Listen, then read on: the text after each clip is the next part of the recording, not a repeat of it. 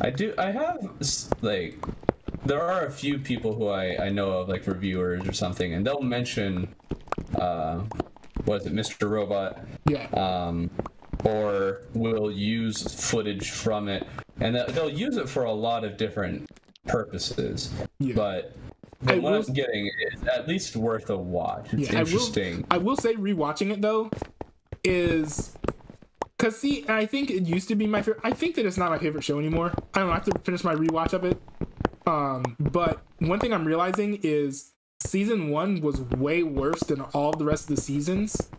And so one thing I liked about the show is that it has some very meticulous storytelling.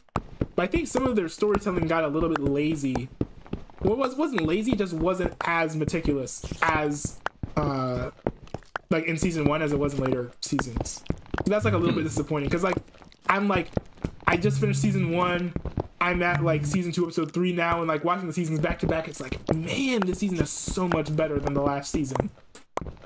And like especially like visually too, like there's more like definitive and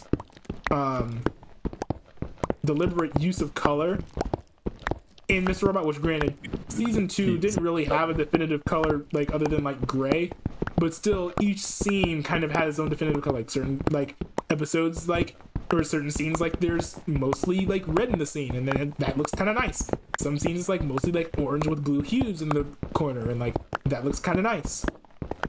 It's not till you get to season 3 where like the predominant color is like blue, and then season 4 like the predominant color is kind of like light blue at the beginning, but then it descends into red towards the end.